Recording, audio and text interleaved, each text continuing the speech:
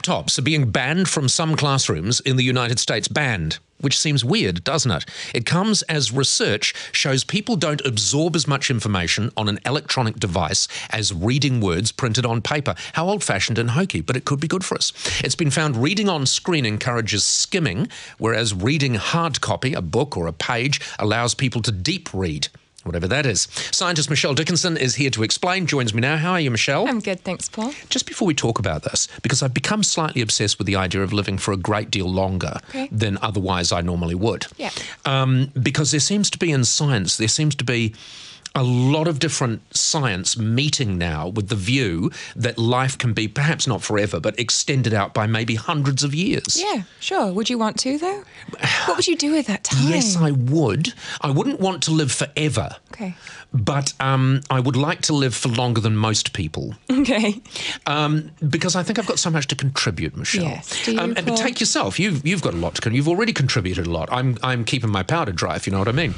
But do you get the same feeling? I mean, as you look at because you read the scientific reports firsthand. So, I mean, it's not just fixing one thing, right? There's a whole bunch of stuff. It's wear and tear of our joints. It's extending, getting mitochondria to do things differently, reducing free radical degradation. And so there's each of the research reports you're reading are one little piece of that. But some of the things will do multiples of those, won't they? Because if you can repair the structure that repairs itself, then it will repair those other things. So there is evidence. Actually, there's a study this week about a new treatment for diabetics, actually, that has been shown to prolong age, and they're going to do clinical trials on it now. So things we're treating and drugs we're using to treat other things we're finding as an offset, we weren't studying it, but potentially. Right. So putting them all together. But really, would you want to live forever? No, but let's worry about that problem once we've nailed the problem. Do you know what I mean? Let's worry about that. Already. I mean, imagine how are you going to fund it? Well, I'll be all right. Okay. I don't know about these other people who I'll be living with. I'll just have to be well armed because the problem is, of course, overpopulation is one of the big problems. We've already got a massive problem with how we're using our land and how we're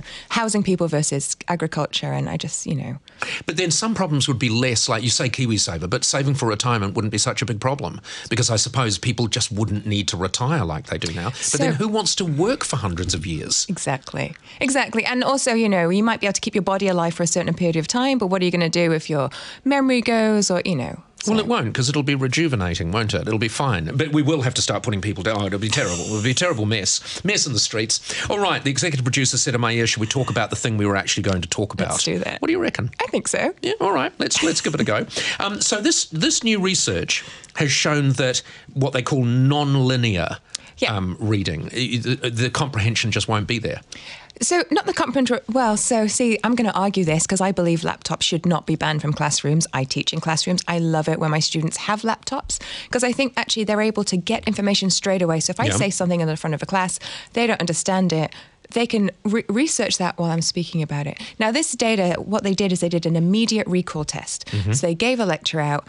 They got some students to write by hand, some students to write using their laptop. If you write with your laptop, you can get more words down, so you're actually just annotating. If you write by hand, it's slower, so what you do is you think about the sentence and you write down. Because you're writing at the same speed you're thinking rather than writing faster than you're thinking. And on an instant recall, they said, yes, the students who wrote by hand did recall information faster and better, but actually over a long period of time, the students who then went back and read their notes had the same results. So this is slightly skewed data. But didn't they also survey those that had read the same thing either on a screen versus reading it in hard copy? They did, but what they read was a short mystery novel. Mm-hmm. And what they found is that when they scan your brain with an MRI scanner, when you're reading a hard book doesn't just mean that your brain is looking at the words, but also the sense of touch and the mapping, so you actually know where you are in the book.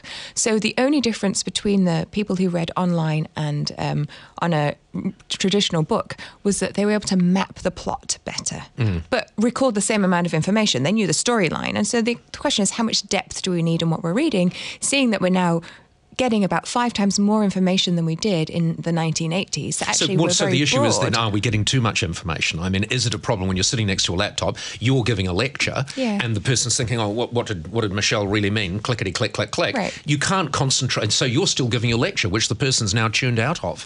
So as an educator, I actually don't believe in just filling kids' brains with stuff. I believe in lighting a fire, right? So my lecture should not be about, I'm here talking to you. This is all very holistic. It's about lighting lighting fires and getting getting the students to be passionate and go away and find their own resources on it. So I believe giving people laptops, and their excuse was he was afraid if they had laptops they would be Facebooking in class. Now, my opinion is... Well, that's a different thing altogether, of course, if you're a poor educator and you're not, inspiring your kids, well, they are Facebooking, but I am teaching in classrooms where kids or are online poker, something like that. All of those things, right. I once spoke to someone who a lecturer, and this was only maybe a year ago, and he's perhaps the last person in the world to still use overhead projectors. Oh, no, they still do it. And he said that he did that because he felt that technology actually performed at the same speed as the people he was trying to teach, and at his speed as well, so that the technology fitted in with the lecture. You tend to teach in the way that you learn, okay? So our digital natives, the kids that are growing up now, their brains can process a lot more information than us older people realise, and you only know what you know. So I actually think we need to allow our students to have a technology that they're comfortable with, and if that's electronic technology, then they're the best person, especially in tertiary, which is what this study was about. Students at university, they're there not because they're forced to, they're there to get an education. If they choose to Facebook in class, that's up to them, but the majority of them are good students. Brilliant, Michelle. And if you could just nut out this whole living forever business too, and when I nut it out, I'm taking it first, right? Yeah. All right, well, we'll take it together. All right, Michelle Dickinson, nanotech scientist. So I've got the right person in my camp, if you know what I mean.